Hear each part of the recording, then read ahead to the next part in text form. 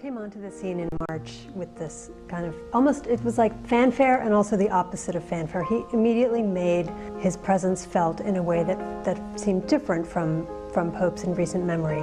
He's now head of the Catholic Church, 1.2 billion strong followers, and the largest ongoing historical institution in the world. So he's in a position of immense power, but he introduced himself as a man of great humility. Even in a very short amount of time, he's only been Pope for 9 months. And welcome back to the Steve Malzberg Show, ladies and gentlemen. And, of course, earlier today, Time Magazine, I guess begrudgingly, naming Pope Francis as their Person of the Year. Mr. Snowden, the traitor, finished second, and I don't know where Miley Cyrus finished, but I'm sure she's disappointed that it wasn't her.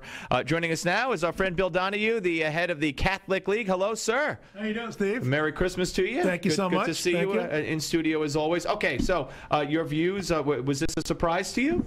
A little bit. I certainly expected him to beat out some of the competition, though. I thought it was fairly weak in that regard. I'm very happy with it. Obviously, this Pope is loved by so many people. I think it's his authenticity that people like the most about him.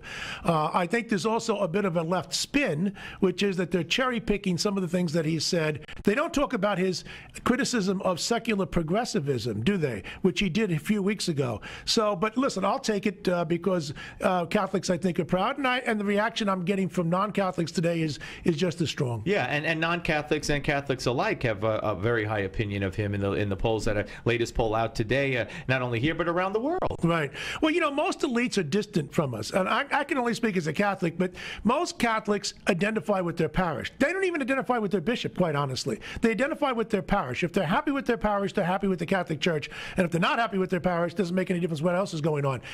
The bishop is distant from. The Pope is always revered and admired, but he's very distant. The difference with this Pope, and we had great predecessors, I want to mention that, because too often now I think there's a bit of a thrashing of his predecessors. I love Benedict and JP too, but he does have that mark of genuineness that people can identify with, and that's a gift. It's not transferable. Absolutely. Now, do you believe that if he hadn't made those remarks on capitalism, you talk about the left bent, he still would have won this honor? No, I don't think so. I don't think his humility would have been sufficient.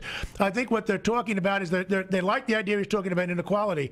The same people who are talking about inequality are the ones who are standing by this administration, which has promoted and generated more inequality than any administration in my lifetime. Do you know what's really striking to me? If you talk the talk rhetorically about the poor, you can actually put your heel right into their face and get away with it. This has been true for Marx all the way right up until our present day.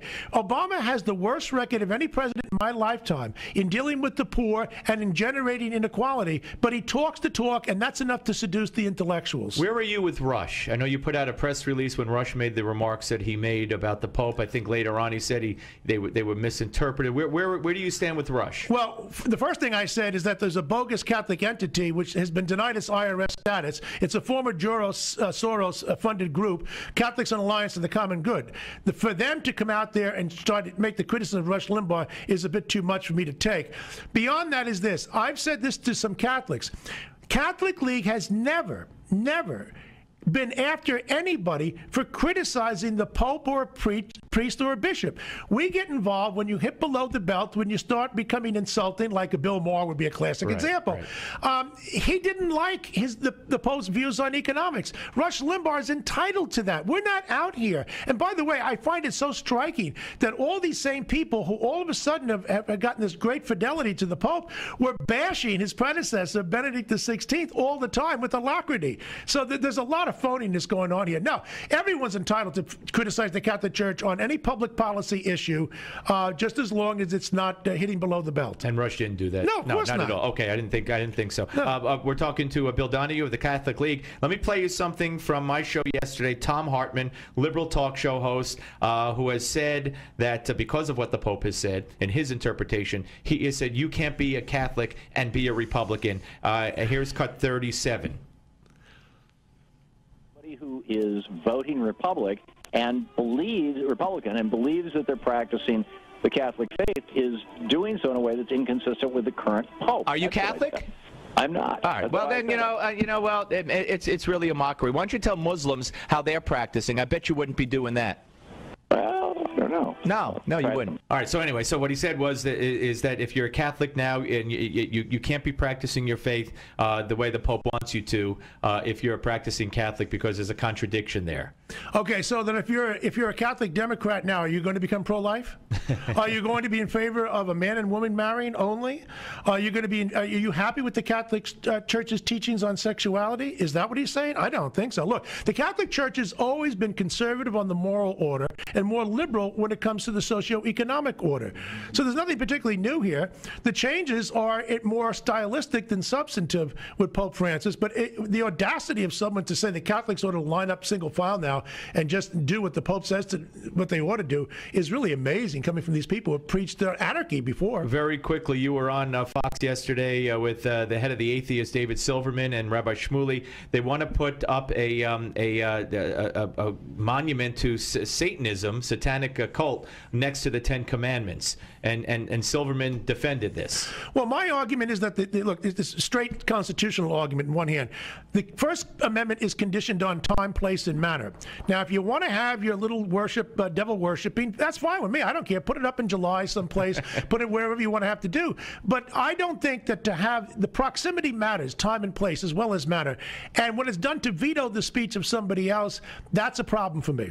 No, I agree with you. All right, I'm holding up a picture right now, and it's a billboard that's going up in Times Square, and it says, "Send modern-day Scrooges a message. Celebrate the Prince of Peace. Merry Christmas. Happy New Year, Catholic League for Religious and Civil Rights." We got about 30 seconds left. What's the message here? The message besides the obvious. The message is that practicing Catholics are not going to be intimidated by the minority of secularists who are out there to destroy the voice of religion in the public square, whether it be the Catholic voice, Jewish voice, Muslim voice, or whatever it may be. It's meant in good in a good little jest there to them, but it's also making a public statement right there in the heart of Times Square, and we're not going to be intimidated by the left. Merry Christmas to you, sir. Thank you so much. Happy New Year to you. And like I say every time you're here, the biggest admirer that you have, maybe not, but one of the biggest, because I think you're great. Thank you so much. All right. Keep Bill up the great Donohue, work. ladies and gentlemen, on the Steve Malzberg Show, Newsmax TV and radio.